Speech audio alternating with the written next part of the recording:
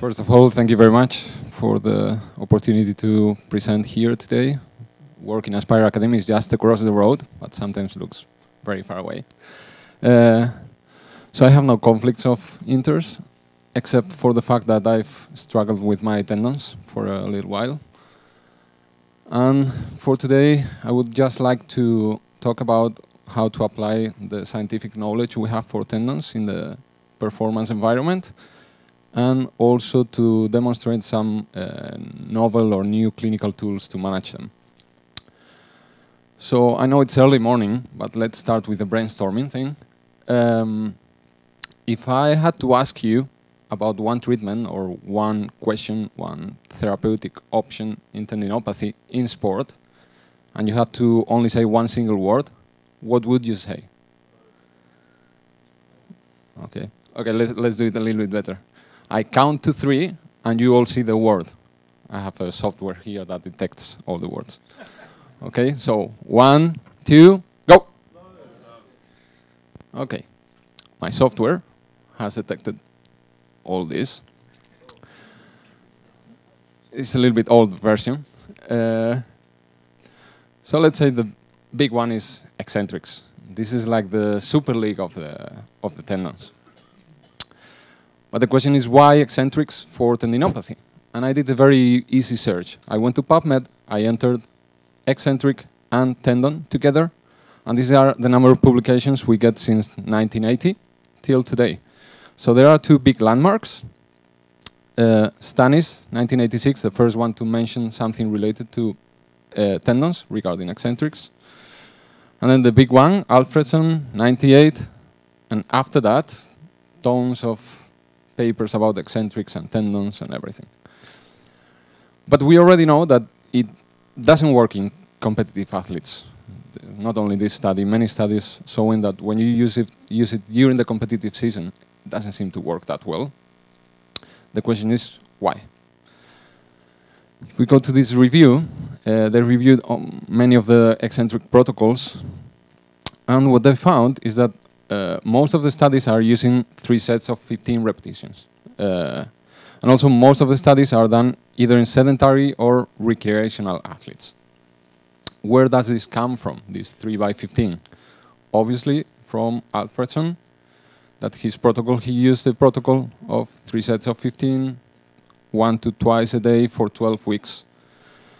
But again, if we go to the original study, we find that it was done in 15 recreational runners, up to 45 years on average. So the question is this 3 by 15 tendon specific? We can apply it in any tendon in the body. Is it level specific? We can apply it in recreational runners, in elite athletes. Is it load type specific? Those 2 guys are jumpers. One of them is jumping around 10, 12, 15 times per competition. The other one is jumping over 100. And obviously, is this sport specific? Is the same a football player than a marathon runner? And the most important thing for me, can you apply this at any moment of the season? Is the same at the beginning of the season than in the competitive phase? So the question is, how do we do with the elite athletes? How do we deal with them? So I just tell you to listen carefully to the next video. In the Is it time? Is it time? Oh man, okay, guys at Here home. it is.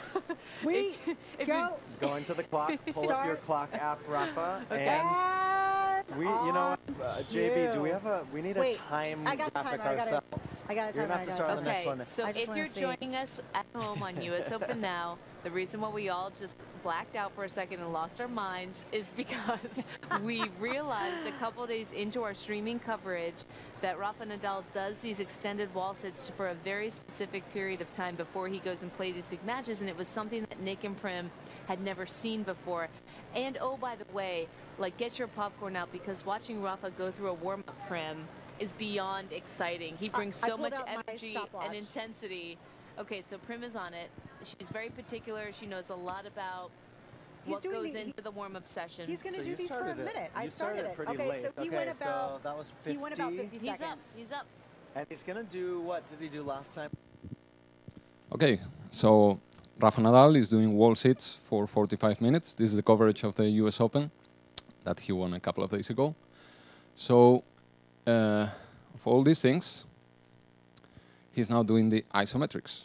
So eccentrics were the Super League of the exercises. Isometrics are the Champions League of the exercises. This is the novel thing. This is what Rafa Nadal does. And this is the most new, trendy exercise to do.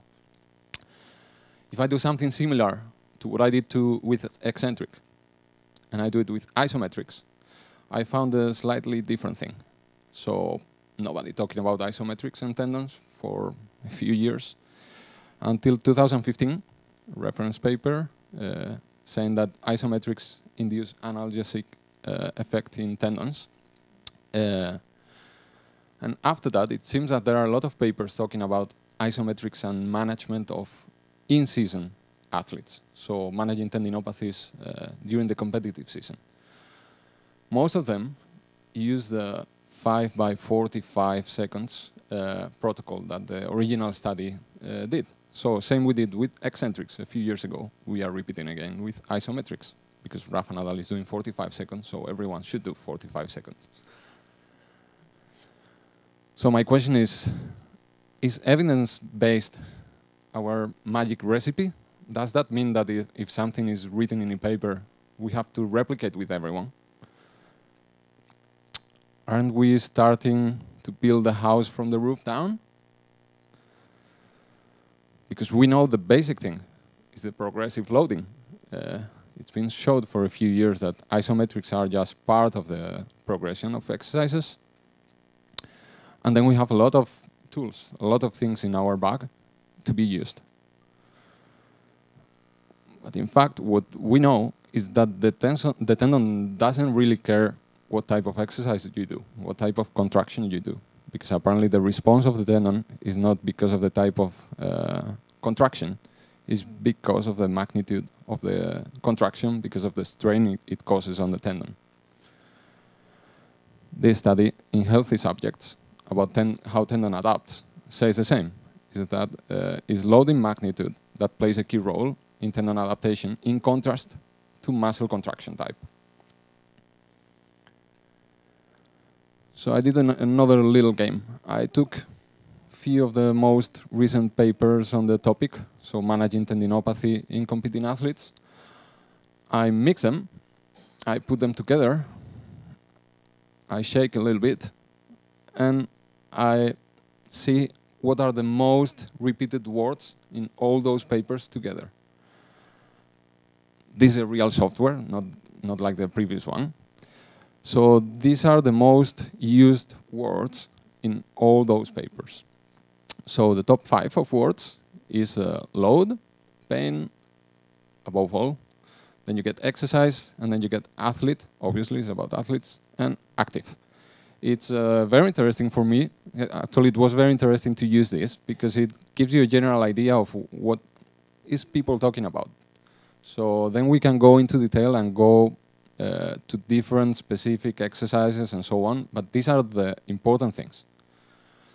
And it makes sense because the current model of tendinopathy, the continuum model, it's mentioning 6 times the word load in just this. So it has to be important, obviously. So talking about load, how much is too much? It's very easy to talk about load, but we never know. We already know that for injuries in general, it's been shown that it's not how much load you do, it's not overload. Otherwise, every elite athlete would be injured because you need a lot of load to get to the high level. But it's the way you get to that load, the way you accumulate load versus the spikes you have. And when any sudden change happens, you have more risk to sustain an injury. We all know that. It's quite recent, but it seems to resemble quite well what happens in tendinopathy, that we know it comes from a mismatch between the tendon load capacity and the load you place in the tendon. So it's a little bit like this. I can tolerate this, but I get this. But on top of this, with competitive athletes, we have all these things changing, which are the competition demands, the coach demands, the circumstances of the competition at that time, the calendar, the expectations. There are so many factors in competitive sports. And also we have this support team around the athlete, which in general is SNCs and coaches pushing to work harder, and medical staff pushing to release the player and give him some rest to recover. So what I did is just a quick analysis, is the facts we know about tendinopathy, what evidence says, and the facts we know about sports. So one by one, we know that tendons hate changes. So evidence says avoid load spikes, but sport says I need spikes to perform, and sometimes I have to spike for certain competitions. We cannot change that. Second one, tendons like heavy loads, but they progress very slowly. So the evidence says progress slowly, and the sport says we have no time. Third one, tendons are very sensitive to compression, and we know we have to avoid compression, but in certain sports, it's impossible to do it. We know the full knee flexion causes compression in the quadriceps tendon, but we cannot avoid full knee flexion in a weightlifter. So we cannot change that. We know the kinetic chain is usually impaired in tendinopathy, so we know we have to address the whole kinetic chain. But in sport, it's like in some sports, coach will tell you, I don't really care the quality of the movement as soon as he scores a goal. So do whatever you want. Also, we know that we cannot rely on pain in tendinopathy because it's not the best predictor. But it's true that athletes are used to deal with pain, and they are used to play with some kind of pain, sometimes with too much pain, and sometimes they will hide the pain just because they want to play. So if it's not reliable in tendinopathy, it's even less in sports.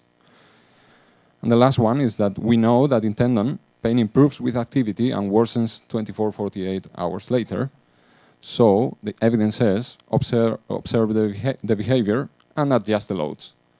But the coach will tell you, look, I have 24 players. I cannot be adjusting the load for every single player. And by the way, we have a match in 2 days, so this is what we have. And this is what the coach tells you at the end. It's like, okay, thank you very much for all your information, but can he play this weekend or not? So the question is, how should we do it?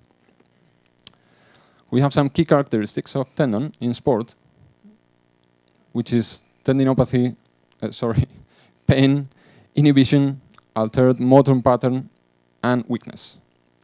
All these relate to each other, and we can address them on different ways. So we can address pain with medication, isometrics. We can address muscle inhibition with pre- and post-activation exercises. We can address weakness with our progressive strength protocols, and we can address the whole kinetic chain. It seems that all depends on strength and keep playing. But we have some short-term things, so we can easily address, let's say easily, address pain and inhibition in the short term for the next weekend, for the next 2 weeks. But the other part of the puzzle, it takes a long time, and athletes need to know. So because of this, we have some common mistakes. These are the typical things we sometimes say to the athletes. It's like, let's take a rest until you feel better, and then we'll start. So that will cause deconditioning. Second one is, you have pain, so great, let's start with eccentrics as soon as possible. So you will irritate the tendon for sure. Third one is, let's decrease your training load this week so that you can play the match next weekend. So this is a short-term gain for a long-term pain, because if you do that, you will keep the conditioning. If you don't train during the week to play the match, actually what you are creating is a bigger spike. You decrease the load this week to do the match in the weekend, and the next week will be the same, and the next the same. Next one is, we'll give you some medications so that you don't have to stop. Great for the short term, but what about the long term? Next one is, keep training and just stop if you feel something. That never happens because usually tendons are not painful once you are warm. The other one is, how do you feel? And a couple of minutes later, now, and next day, and now. So tendons progress very slowly. So we cannot create the expectation to the athlete that by doing these exercises in 2 days he will feel much better. I usually tell them, seeing a tendon evolution is like watching your son growing up. You cannot be looking at him every single day because he will not grow up day to day. You have to compare with 2 weeks ago, with 2 months ago, with 2 years ago. Next one, we'll inject whatever and you will be back in whatever days and weeks. Obviously, this, no comment. And then the last one is, don't worry, tendons never break. Don't say that. I've known a couple of cases that the doctor just said that the same day they broke up. So my process is 3 steps. First one is identify the individual injury triggering factors for this athlete you have. The second one is quantify your training load and your exercises load. And the third one is monitor over time. So let's start with identifying. The triggering factors in tendinopathy are about, let's say, 2 big factors. One is excessive load, and the second one is decreased tendon tolerance. Let's say everything more or less falls into one of those 2. So in terms of load, it can be many things. The volume, the intensity, the compression, the surface, the training program, many things. In terms of decreased tendon tolerance, we have a lot of things that we know that influence the tendon tolerance, apart from detraining and off-season, which is one of the most typical ones. We have some medications like fluoroquinolones, we have some metabolic disorders, we have some alteration in the biomechanics of that athlete. But the reality is that most of the times are both things together. You don't only have one factor. And most of the times it's not excessive load, it's just the changes in load. So let's get some examples. We have this distance athlete, and this is his running volume, monthly volume for the 17-18 season. He got an Achilles tendinopathy twice that year, so here and here. And if we see, it's very easy to know that after a month he stopped because of different circumstances. He got tendinopathy after, so easy. Off-season or rest causes problems for this athlete. But if instead of looking at 1 year, 1 season, we look at 2 seasons, this is the comparison of what he did the previous season compared to that season. So actually the problem is much bigger. It's not about stopping 1 month. It's coming from doing almost 500 kilometers per month to do 100 kilometers per month. So this is the reason behind all this. So lesson 1, look at the bigger picture always. And if we go to the same picture, we would say, what are the problems for this guy?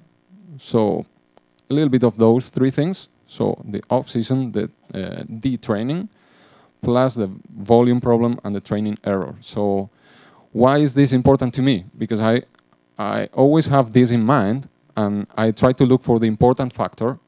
And if the important factor is over there, so it has to be managed more with training than with something else. If the factor is over here, I think more of the tendon itself. Both cases, I will deal with the 2 things. But it's important for me to know more or less what's the problem.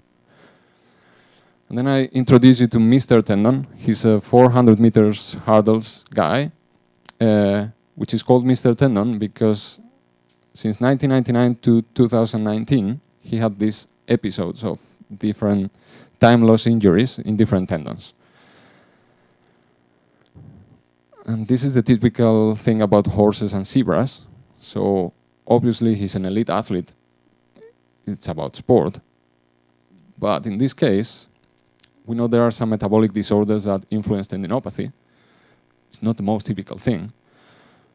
But I realized a few years after that he's always constantly having problems in the blood test with these 2 things, with the triglycerides and the HDL constantly. Every blood test, every doctor is like, you have to take care of your food, be careful, blah, blah, blah. After a few years, I realized and I said, maybe these are not horses and are zebras. So the lesson is not only about load, is the less of the cases are like this, but sometimes it happens. And the big thing is when you have a guy with 20-something episodes of tendons, maybe there's something.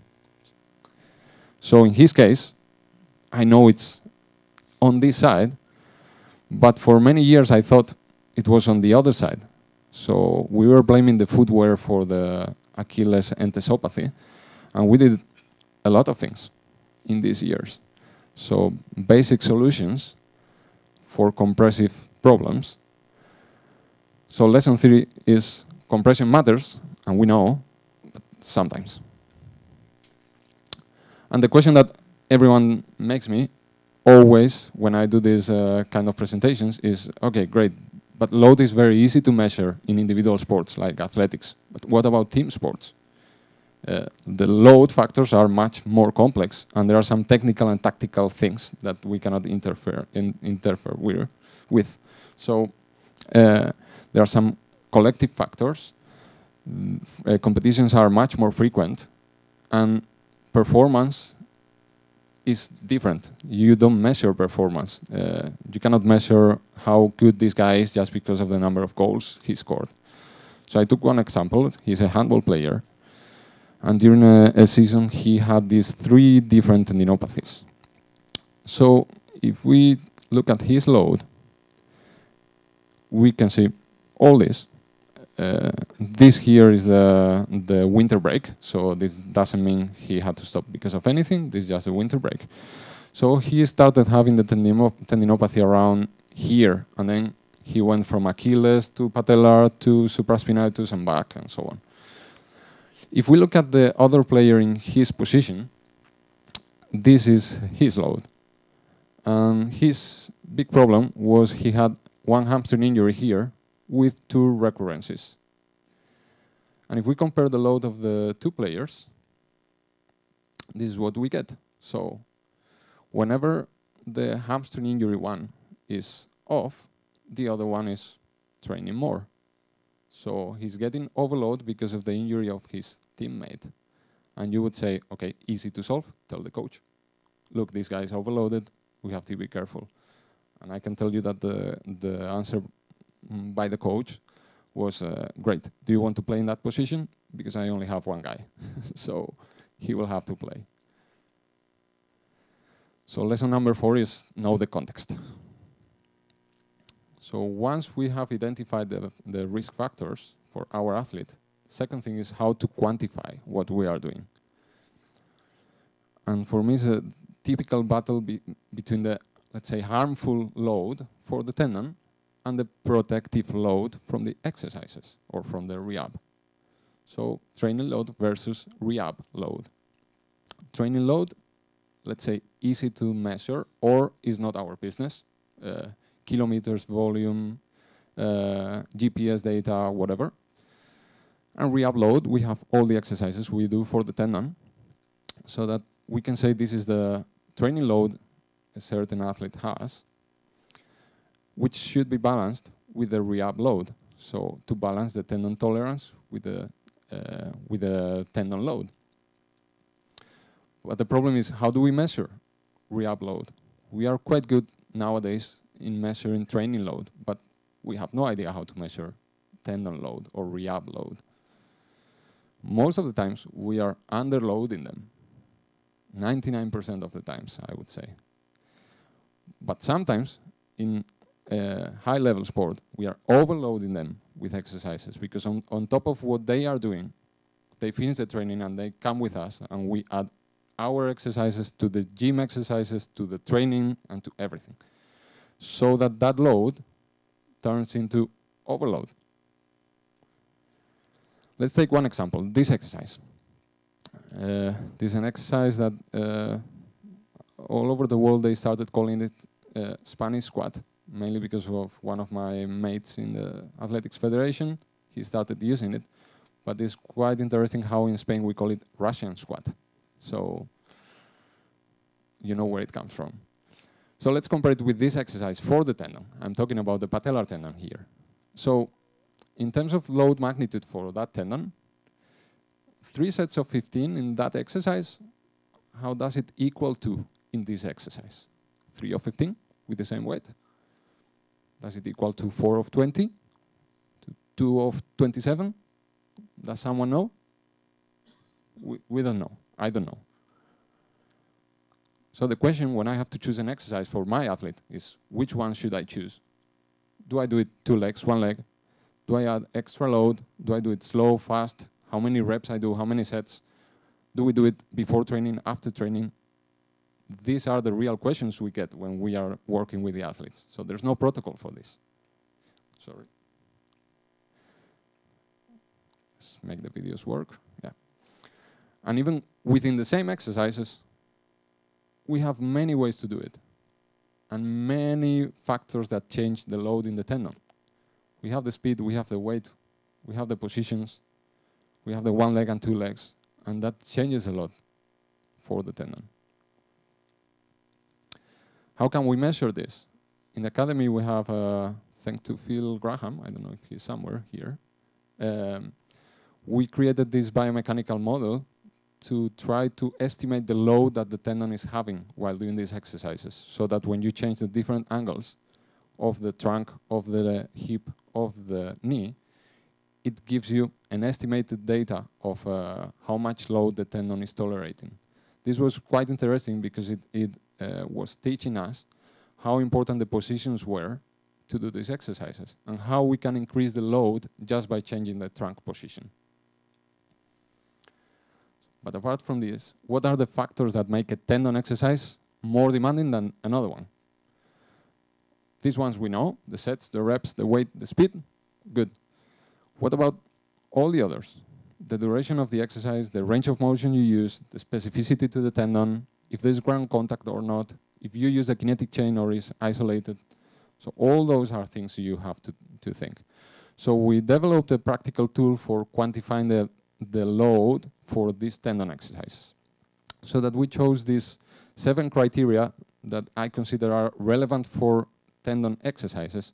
I might be wrong, but this was just an approximation of trying to quantify this.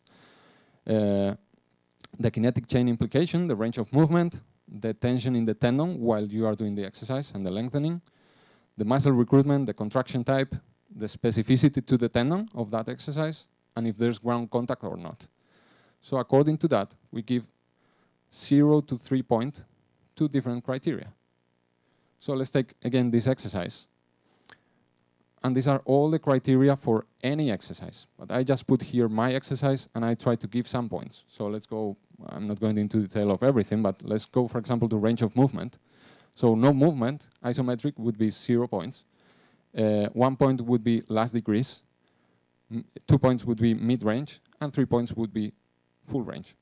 So that for this exercise, or for the exercise I choose, I try to find which one is it. For this exercise, we are using mid-range, it's not full range, and like this for every single criteria. So that at the end I get the number of points, which is 14 points out of maximum 22, which is, let's say, 64 out of 100. What does it mean? They are arbitrary units. That means every repetition of this exercise will be 64, let's call it tendon load units. So that if he does 10 repetitions, will be 640. If he does 100, 6,400. Okay. What I did is I give the points to the 25 most common exercises I use, and I analyzed in the same way, so that I can get a point, a number. This exercise, we said, it's over there, and I have from the easiest exercises to the most demanding exercises. And if I need a more demanding exercise, or if I need to increase the load, I can either do more reps, more sets, and so on of the same exercise, or choose another exercise with more load. Because at the end, this is about the time you have. And this comes from having no time. when you get to the certain level, if you want to increase the load, you would need to do a lot of reps, weights, and everything. And this is time consuming, and athletes don't have a lot of time. So this came from the idea of how can I increase the load, decreasing the time by using exercises with more load. I did the same with Achilles tendon exercises. So for example, this seated calf raise is placed around there, and then you have all of the other exercises. And this takes us to a monitoring sheet. That is this. So this is what I use on a daily basis to monitor the athletes, so that imagine you have Achilles problem. So your pain today was 5. Okay, and then we'll go to this.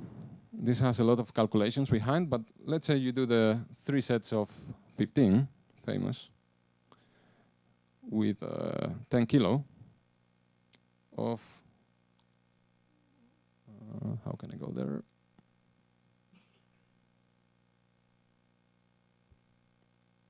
Here. Okay, and you have the list, sorry it's in Spanish, this one, but so let's choose any exercise. And one leg. Okay, so it gives you, based on those calculations for each exercise, it gives you an amount of load for these 3 sets of 15 repetitions of this exercise. So that I can be progressing every day with the amount of exercises I do. So if the day after I do 3 of 20 with the same kilos of same exercise,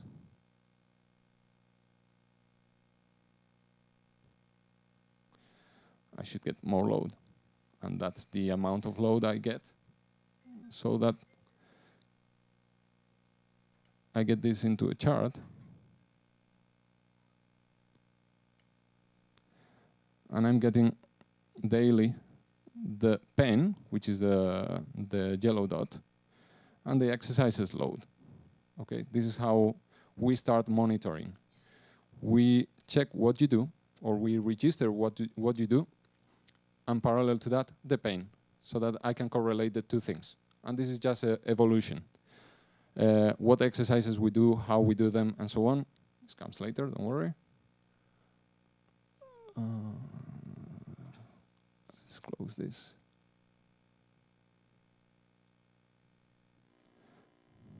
Okay.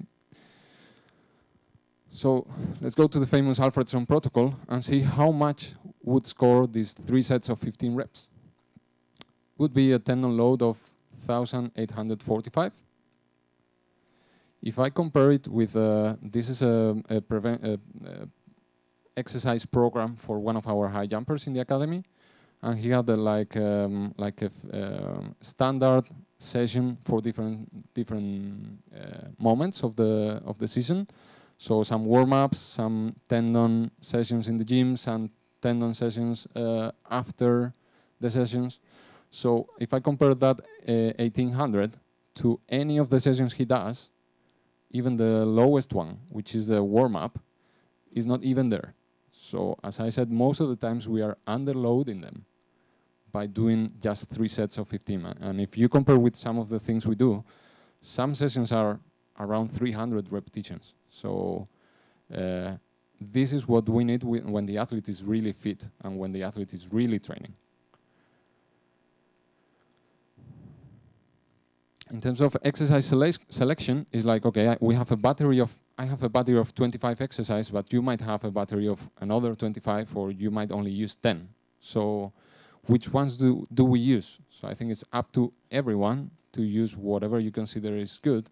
But I give these 3 advices. So we have some exercises as warm-up or as pre-training, like Rafa Nadal was doing. For this, it should be isolated exercises. Don't involve the kinetic chain, because we just need to load the tendon at that moment. So for the Achilles, good exercise is the seated calf raise. For the patellar tendon, the leg extension, isometric. Or you can use movement. It doesn't mean it has to be only isometric. But for me, it's not about the type of contraction, as we said, but about the magnitude and about the specificity to the tendon. So if you want to warm up the tendon, you have to do a tendon exercise. exercises to include in the training program, in the typical progression program that you would do for your standard tendinopathy, would say. How you include them in the program. So here we can include exercises that are dynamic, that include the kinetic chain. It doesn't mean we only have to use this. We can combine with isolated exercises. But to integrate with the training program, you have to be careful because it has to match with what he's doing in training, in the gym, and so on. It cannot clash. So I usually say that with these kind of exercises, you have to complement what he's doing in the gym, not repeat it. So depending on the sport, depending on the athlete, you can do different things and adapt. Good thing with the belt is that you can use it anywhere in the world. So that is a very important thing to create adherence to the athlete, because he will stick to the program if he can do the exercises anywhere. And at the end, obviously, you can do the sport-specific things, which is more to the coach. And I also suggest, and this is just a clinical finding based on experience, that whenever they have a very hard session, the typical one that they know it's going to be painful the day after, in jumpers is a jumping session, in endurance can be a long run, do heavy loads right after the session, because we found out it's quite good for the pain and for the tendon. So it would be similar concept to the pre-training thing, so isolated exercises, but for activation, you wouldn't need very heavy loads because it's just activation, while after training, heavy loads are quite good. Why does this happen? I don't know. I don't know. But I've seen clinically that it's quite interesting how right after a session, an athlete comes, do some heavy loads, and the day after feels much better. I think it's something to do with inhibition, is preventing inhibition to happen because of pain, or I don't know. So after quantifying, the last thing is to monitor them. So the question is, what do we track? What do we follow up? So as if this was an exam, we have 4 options: tendon structure, tendon function, mechanical properties, or all of the above. Let's start with the tendon structure. Standard thing, ultrasound and MRI. Is this useful to follow up? Okay, no big thing. We already know it's not useful. Might be useful as a diagnosis, but it's not as a follow-up. And what is recommended is to be guided by the clinical examination and the outcome measures, functional outcome measures by the patient. What about the new things like UTC? We know it's a good adjunct to the diagnosis, and it seems that it can monitor changes in the tendon in response to load. It seems, it's not clear, but let's say it could be used. So if you remember this paper done here not so long ago, hamstring injuries and predicting return to play, bye-bye MRI, I'm suggesting a new one. It's tendon injuries and predicting return to play, don't count on ultrasound. It's good, eh? For not being an English speaker, not so bad. So, can we rely on tendon structure to follow up? Not that much. What about tendon function? Important thing here is I always say, how do you measure tendon function or tendon exercise? Are you able to isolate the tendon? Because I think the tendon belongs to a much bigger thing. So sometimes we think we are doing an exercise for a tendon, and you cannot isolate the tendon. So whenever we are measuring function, we are actually measuring the related muscle strength. We are measuring the kinetic chain. We are measuring the reactive strength. We are looking at the quality of movement. I think those are the things we have to look at in the progression from a single leg squat to a hop to a deep single leg squat.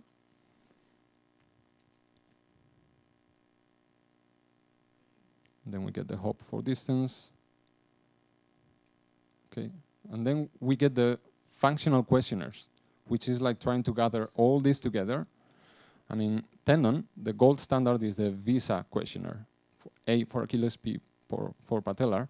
But when you look at the questionnaire, because I used it at the beginning, I found out that for sedentary people, it's quite good, or for recreational athletes is good, but for elite athletes, it has one question that is not good and is changing everything.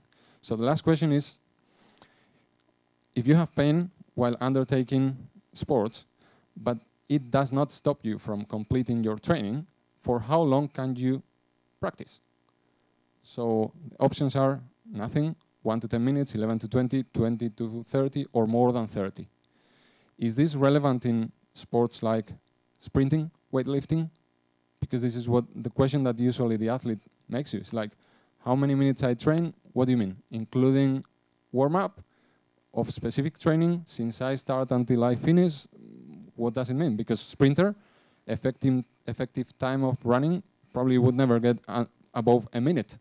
And the difference in points is from 4 to 20. So that changes the outcome of the questionnaire. So be careful with using this with elite athletes, or explain them very well this question. Because for long distance, it's easy. I can run 10 minutes or more than 30, but it doesn't apply to every sport. So what we know it's working is to ask for the pain while doing functional tasks that are demanding for that tendon. And monitor it daily. So that for Achilles is the heel raise or the hop. For patellar tendon is the decline squat or the single leg jump. For hamstring is the bridge or the deadlift. And for gluteus is the single leg stand or the hop. So that they can do that. How much pain do you feel? And you can monitor that every day. That's quite reliable. So tendon function, can we track it? Yes. What about the tendon mechanical properties? Because, as we said before, tendons don't care about the type of contraction you do. They care more about the amount, the magnitude of the load. So we know tendon strain is one big thing in tendinopathy. This is a strain. Blue dots is the healthy subjects, healthy tendons. Orange ones are the tendinopathy ones. So strain is much more in the affected tendons. So we know also that tracking the strain, in response to the load by the rehab, strain is changing. So what if instead of measuring the tendon structure, the function or whatever, we just measure the strain? And we can see if strain is better this month compared to last month. Can we do this? I don't know. I'm not an expert on this. But apparently, recently, this is 2019, with sonoelastography, even apparently with a plain ultrasound, you can somehow measure tendon strain. How reliable it is, how many times can you repeat it? Is there an intra and inter-tester variability? I don't know. But I think that would be a good way of knowing if the tendon is improving or not. Because maybe the improvements we see that we don't see on images are on the mechanical properties of the tendon. So, looks promising.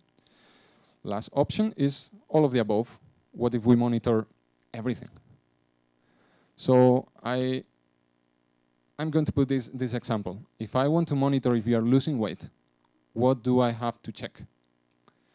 First is what you eat. Second is how much exercise you do.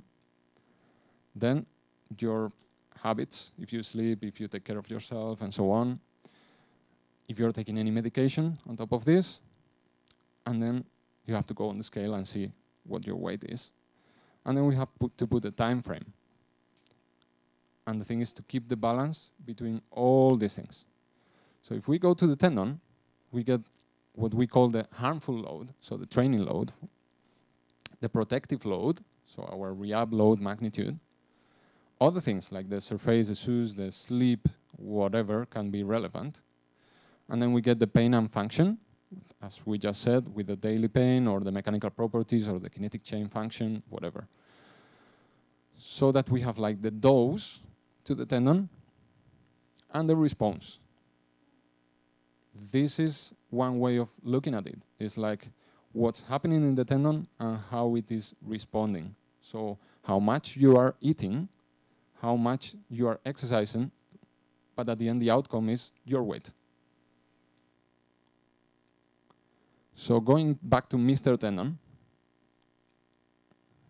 This is one of his last ones. Achilles tendinopathy, 17-18, starting in March, if I remember well, going to June. So this is his daily pain in the morning single leg calf raise. As you can see, it didn't change. It was from 6 to 8 the whole time. So he was in the red zone, orange to red zone. We would say he cannot compete. But what if we look at his training load compared to this? So this is his pain, red, and this is his training, athletics load. So we can see that he was able to train, and actually he was able to compete with a 7 out of 10 pain. As I know the case, and I know the factor, main factor is not load, is his tendon, we know, and mainly he knows, he can tolerate pain with high loads, but he just has to progress slowly. So I usually say you have two ways of progress. You can have less pain doing the same, or you can have the same pain doing more. Some cases, we don't have to focus on pain, as I said before, but on function. So if you have pain 7, 8 at the beginning, doing almost nothing, and you have same pain at the end, doing high loads and track, then you have improved. Then the case of one of our high jumpers, in general, I will explain. Blue is our tendon load. It's not training load, it's the exercises he's doing with us as a prevention, as a pre-ab. The yellow dots are pain on the knees. One is left, one is right. These bars are jumping sessions, because we found out that this is the triggering factor every time he does a specific jumps session. And the red ones are the competitions. So I could start explaining a lot of things about this season. This is a whole season. But I want you to start thinking on the other way around. It's like, this is great when I come to the Tuesday lecture and I explain how well we work. But what about when you are there? When you are in October and you don't know how the graph is going to be at the end? You need to have something in mind. You need to plan. And it can go well, it can go wrong. So my plan over there was that, okay, we were quite stable in the exercises we were doing. He was doing well, let's say, beginning of the season 4 pain, then easily went to 1-0, which is good, nothing. He can train normally, no problem. But knowing he had a big and important competition around this time, around February, I have to start thinking, how do I want to do? Because if I remain with the same exercises load and his training load is increasing, at one point he will start having problems. So my idea is, let's increase the tendon exercises just until before the competition phase, and then we'll decrease, as you would do with any training. The reality was a little bit different, because, okay, we started increasing, but at one point he started jumping very often, because the priority here is jumping, not doing my exercises, so that we couldn't do that much. And when we got to the competition season, as I had planned, let's say we stopped the exercises. But the athlete himself was reporting, it was somewhere else, I think in Slovakia or something. I remember him calling me around in between these competitions saying, are you sure I don't need to do exercises? I said, no, just recover and so on, do some isometrics if you want, but nothing, don't overload it. When he finished, actually, towards the end of these competitions, he started feeling pain, and he was reporting to me, look, I think we need to do exercises in between competitions. Okay, then let's do exercises in between competitions. I don't know why, but if you are reporting that, you feel you need it, then we'll do it. So let's plan for the next competitive season, and let's do it the other way. Instead of decreasing the load during the competition, I will remain. So this is what happened. Okay, we were able to increase the load quite decently, and when we got to this competition phase, he couldn't do here because of other reasons. That's another fact in competitive sports. One thing is what you plan, other thing is what you can do. Maybe he comes that day, he's very tired, he cannot do it, he doesn't have time, he has to go to anti-doping control, whatever, you cannot control that. So whatever happening will be happening. But it's interesting that of the whole season, the highest load of exercises, the highest bunch of exercises, if you remember that table we had, the highest session was 13,000, I think. So in between the last two competitions, he almost reached 20,000. So that means he spent a lot of time doing heavy exercises. And he was reporting feeling much better, not only in terms of pain, but in terms of function. So he was saying that the inhibition thing is that what he reports is he can feel the knee, he can feel the power, while when he feels some pain or doesn't feel great, he cannot push 100%. So my lesson from this is fail and learn. Every athlete is totally different. Have some concepts, but be able to adapt. So finally, some lessons from experience. To deal with acute tendinopathies, first find the inciting event and manage training. If possible, don't stop, but some rest might be needed at the beginning. So manage with medication and isometric or slow exercises, focus on the tendon. An eccentric in this phase might irritate the tendon.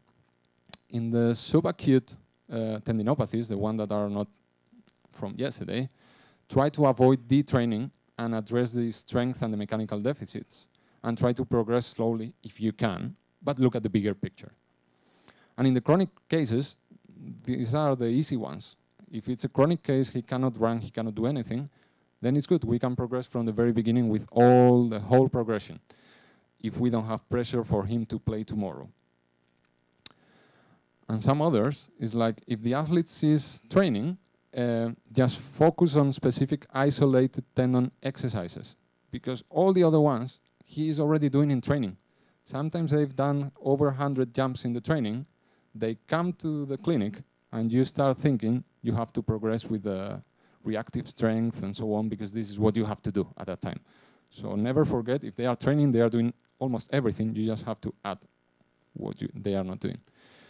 Then tendon adaptation needs very high loads, so don't be afraid of adding weights, and combine different speeds and load at later stages. And this is a personal opinion. Patellar tendon needs and tolerates very high loads, while Achilles, high loads in terms of exercises, I mean. Achilles usually reaches a point in which you cannot load it more, otherwise you are overloading the calf. So it's better to manage with training. And what I told you before, we found that high loads post-hard training usually improves the function in the tendon the day after. And this has been found in several cases. Can I add something else? Medication, injections, other treatments? I'm not going into detail. As long as you do what you have to do, which is load management, the exercises, and the load capacity, do whatever you want. It will add the 1%. But important thing is you do the 80%. So I'm sorry for not giving you a recipe book, but I've given you a blender. So you can put all this together, and usually milkshakes are very good in sport also for this. So thank you very much.